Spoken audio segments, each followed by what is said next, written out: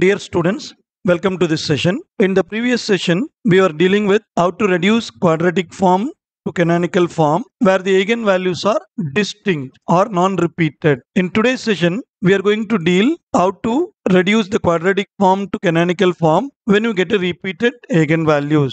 It is going to be simple. Those who watch the video how to find the eigenvectors for the repeated eigenvalues in a symmetric matrix is the same thing. But I took a different problem here where you do some errors in eigenvectors. So the intention of this video is to correct the students where they do mistakes in the eigenvectors. Let us see this problem. First, the problem is given in terms of x square, y square and z square. So it is x, y, z are the variables. Usually we have variables x1, x2, x3. So now you can convert the problem into x1, x2, x3 as like this if you are feeling tough, or you can directly deal this also because x, y, z I can give the numbering 1, 2 and 3. So it is very easy. You can put the values 1, 1, 2, 2, 3, 3, 1, 3 as the positions and you can easily construct the matrix.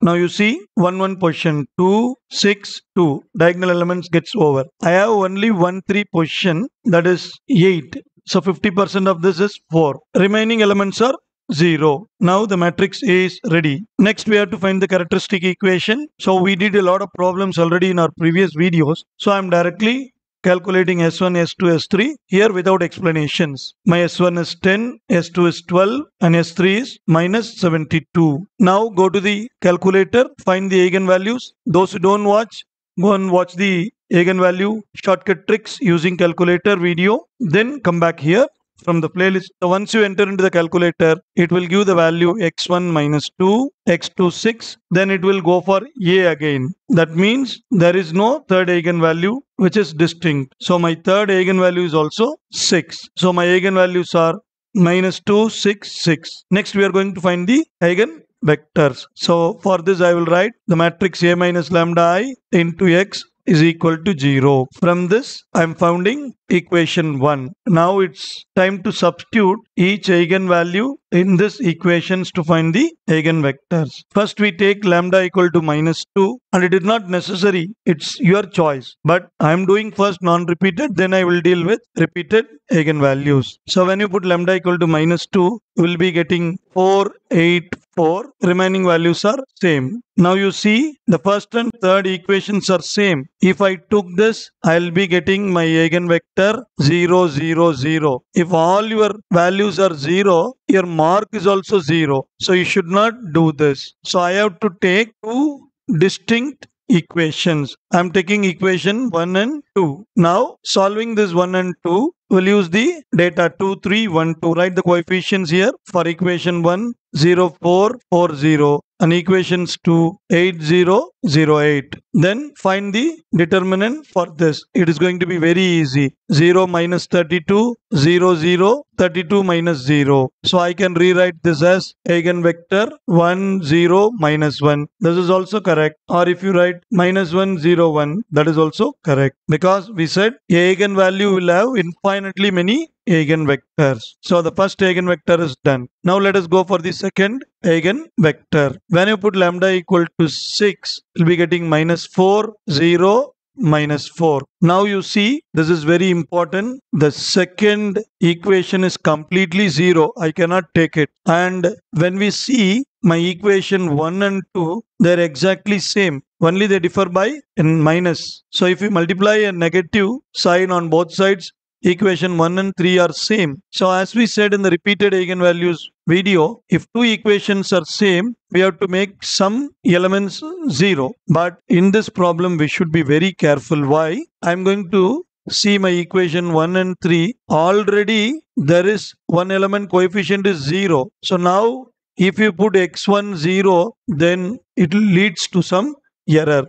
If your equations, for example, all the elements are non-zero, then I can make either x1 0 or x2 0 or x3 0. In our problem, we see already one coefficient is 0, that is x2 coefficient. So you don't want to do anything. So just take the equation as it is. Now I am writing minus 4x1 equal to minus 4x3. So 4 get cancelled. I'll get directly x1 by 1 is equal to x3 by 1. So my second eigenvector is 101. Next, we are going for the third eigenvector. Since the matrix is symmetric matrix, we have to do orthogonal transformation. All the eigenvectors are mutually orthogonal. So I am going to take x3 is A, B, C, and I know the results. This x3 is orthogonal to x1 and x2. So we have this result. Now we know our x1, x2. So let us find the new equations. So x1 transpose x3 0 and x2 transpose x3 0. I can write the new equation as a plus 0b plus c equal to 0. Here a plus 0b minus c equal to 0. Again we use the code solving these two equations, not the third. We will be getting the coefficients 0, 1, 1, 0 and then 0, minus 1, 1, 0. Now we find the values for A, B, C. When you take the determinant, here it is 0, then 1 minus of minus 1 plus 1, 0. So therefore, my third eigenvector is 0, 1, 0. So my eigenvectors are done. Now I am going for the model matrix. I have to check whether the eigenvectors are mutually orthogonal or not. So now you take this. I can see 1 plus 0 minus 1. It is going to be 0. Similarly, I'll check the next two eigenvectors. 0 plus 0 plus 0. So this is also 0. And finally the first and third eigenvector. 0 plus 0 plus 0. So all the eigenvectors are mutually perpendicular. We see the smiley. Now write down the eigenvectors and corresponding normalized eigenvectors. We know the eigenvalues are 1 minus 1. So the denominator is going to be root 2. If we divide, we will be getting n1. Similarly, for lambda equal to 6, x2 and corresponding n2 and x3 and corresponding n3. Now we write the normalized model matrix from the table. Once you write the normalized model matrix, you can go for the n transpose. And the next step, write n transpose an. And I said we don't want to multiply. Go to the table and write the eigenvalues in the proper order. My first eigenvalue is 2, second is 6, third is 6. And then remaining all the off diagonal elements are 0. And this is my capital D.